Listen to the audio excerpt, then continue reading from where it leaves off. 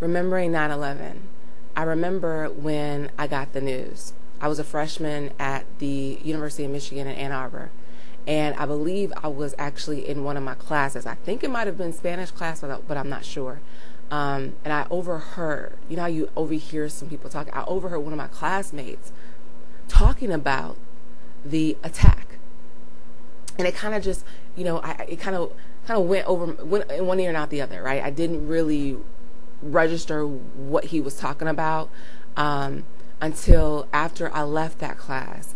And I think I went into one of the lounges in the classroom building, and I saw students planted in front of the TV, in shock, hands over their mouth, eyes glued to the television.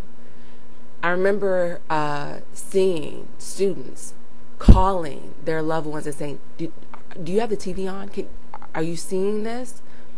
I remember hearing the panic in some of the students' voices as they called their loved ones, checking on their relatives that lived in New York and checking on people that they knew who actually worked in the World Trade Center. I remember walking back to my dorm and walking past rooms where, again, students glued to the TV. I remember turning on the TV, and I just couldn't believe that this was happening here in the United States.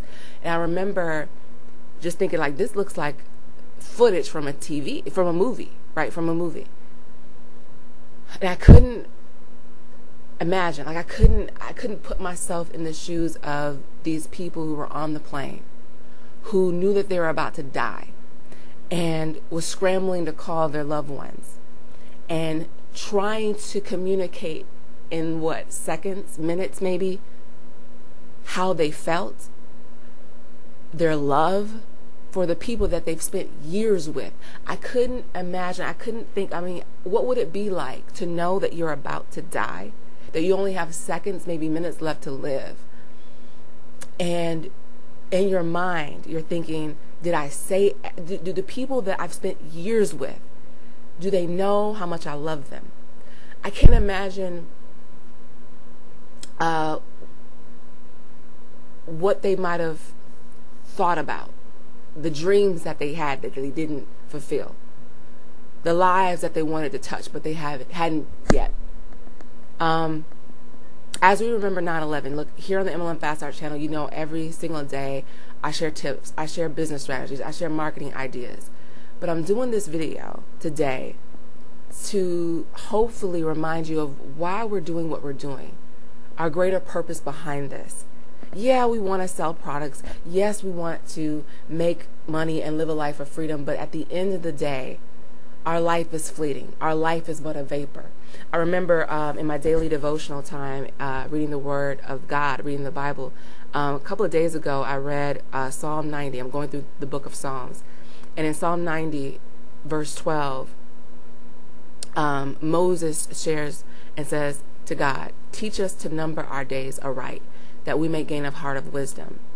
Wisdom comes from living and knowing and acting and behaving and living in such a way where you know that your life is fleeting, that your days are numbered, that we don't have forever, we don't have all day, we don't have every day, we don't have for the rest of our lives. We have our time here on earth, and it goes by very quickly, and we don't know when our last day may be. So in remembering 9/11, I hope that we reflect and we remember and we use this opportunity, use this tragedy to help us gain wisdom, to help us say the things that we need to say to our loved ones while we have the opportunity, while we have the days, while we have the chance now. I hope that this allows us to act with wisdom in our marketing, in our businesses every single day. That, you know what we have, what you may have in your products and your business opportunity can actually impact the lives and transform and change the lives of other people. And if you keep putting off for tomorrow what you could do today to reach those people, you're not acting wisely. Our life is fleeting. Our life is but a vapor. And I hope that the memories of those individuals who lost their lives that day help us to gain ours in the moment, to gain ours today, so that we may gain wisdom in how we live and how we behave and how we act. I hope that we don't let their lives go in vain, that we use our lives in service to other people. So in remembering 9/11, remember this. Your life is fleeting, and you want to live your life, and you don't want to end your life with regrets, but you want to end your life with gratitude, with knowing that you served and you lived out the numbered days that you had here left to serve, that you did it in service of other people, that you said, God, I maximize the time that I have here. I maximize the days that you've blessed me with. So let not your life be in vain.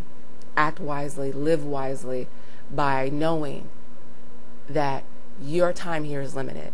Make it count, make it matter. You know, there's going to be 2 dates on your tombstone: the date that you were born and the date that you died. What matters is that hyphen in between and what you did with that space, with that short, limited time. Make it count, make it matter. Remembering 9/11.